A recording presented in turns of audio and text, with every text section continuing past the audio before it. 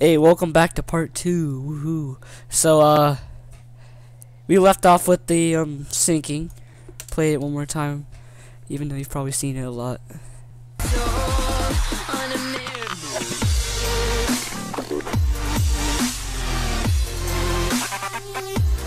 So now that you've got that, you've got your clip here and your cinematic here. Now we're gonna add some pan and crop. You may use this effect onto yours and use the pan and crop with the scaling on this, but I don't do that. I don't know why, I just don't. I don't like it. It's easier to use it down in this area than up in this area.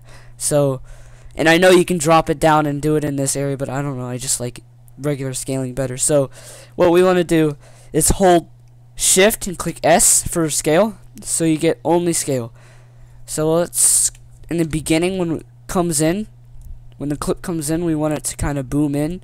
So I usually put it at 300. And then this is the shot, and I make the shot about 160. So when we got 160, we've got like 300 to 160 right here, keyframe. So let's sort of pull it in a little bit. Oh, that's good news. Right there.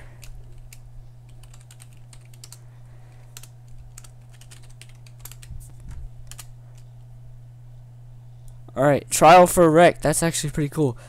I just figured that out. So yeah, let's get back to this. So we've got in the graph editor, of course, we're gonna make it smooth, and so we don't want this little see how ugly that looks. Yes. So graph editor, I highlight the whole entire thing, click easy ease, so they all easy ease. I pull forward down to here. Keep these two because they're fine how they are, and I pull this one down to here. So now I've got like that little bouncy action. So then right after that, I want to pull it out till about here, make it 100, then go back here again, then go 160, back to 160. So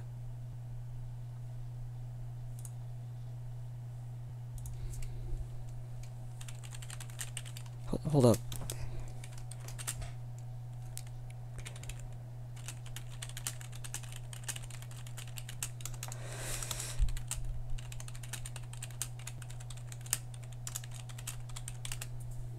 Alright, so after that, okay, so so you've got that. So it comes in, boom, first shot, comes out, boom, second shot. So we still got a graph editor these ones. We want to make them just how they were before, so bring them down and keep those two and bring this one down. So now we've got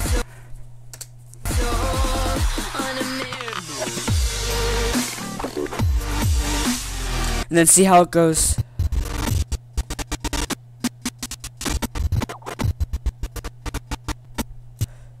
And then I see how there's 2 extra more beats right here, so we will do that too. I think it goes like that. Yeah.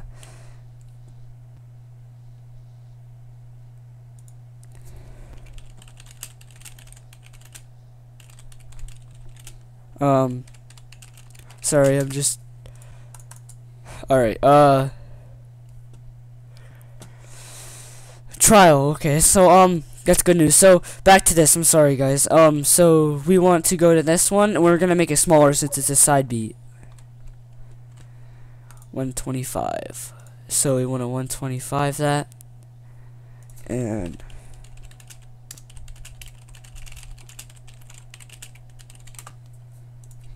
so and then in the middle put 100. Whoops, not 10, 100. So we've got boom, boom, then make another 100 in the middle of it, and then put it back up to 125, and then want to go about here, make it 100 to the end, and then at the end put it all the way back up to 300. Now, bunch of more graph editor stuff, so just keep doing the same stuff I told you. If it's off of whack, just fix it, because it was for me. Alright.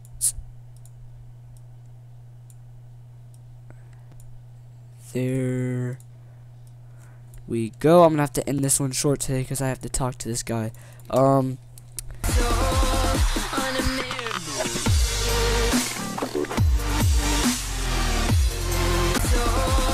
So yeah, you see that now. Let me check how much time I have left so I can do the last cinematic.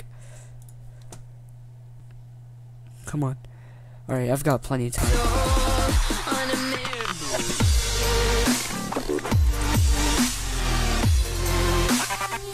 So now I want to, oh yes, very important, make sure edits look 10 times better. Motion blur.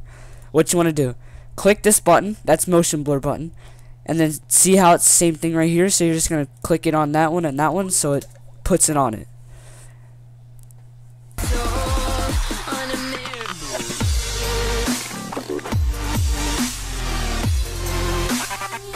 So yeah, let's get into this. Control S, make it 300. So go all the way here, maybe like about there, 100, and then back up to 300. We want to highlight it all, easy ease, pull it down, pull it down.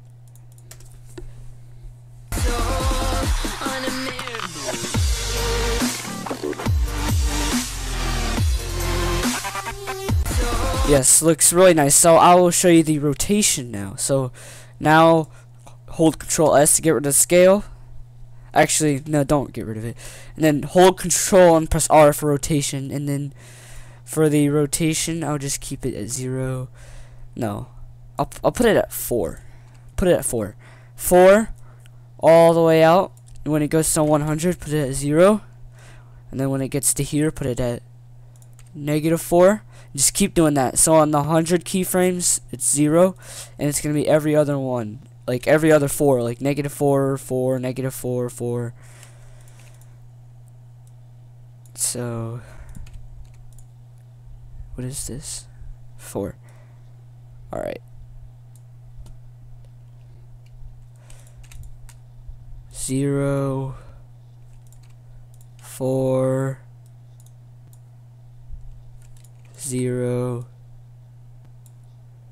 -4. I may have messed up. I wasn't really paying attention.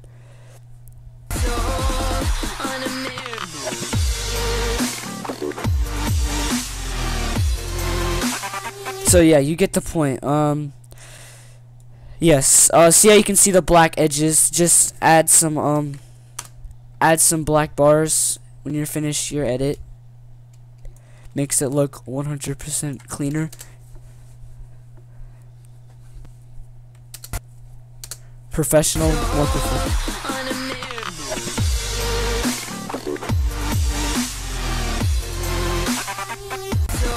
Yes, so thanks for watching, guys. I've got to go, running short on time, and I hope this helped you out. I'm sorry I was in such a rush this